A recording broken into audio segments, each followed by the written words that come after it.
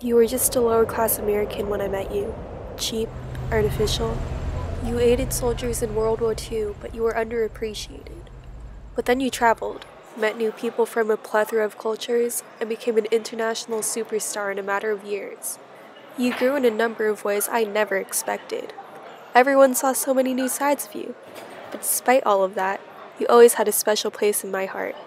You remind me of my favorite memories, time spent with family and friends just relaxing, and my happy place, the islands. Everyone adores you there. Everything was going great. You were getting more and more popular, even when the recession hit. But that's when people started taking advantage of you. Your need to please everyone and satisfy the overwhelming amount of demands you weren't used to took a toll on both of us. You had to work extra hard to produce extra results, and in the process you got sloppy. You started hurting me. What hurt me most was the way you made me hurt others. You didn't notice that your overworking meant neglecting me, and you couldn't defend me from those pig friends of yours.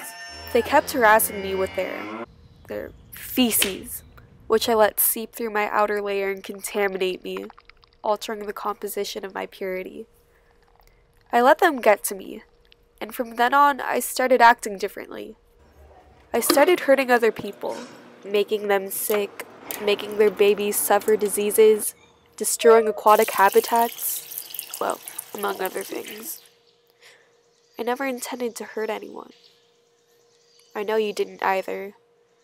I just want you to know that with more power comes more responsibility, and we can achieve a healthy relationship once again. We just need to work together. Yours, Water.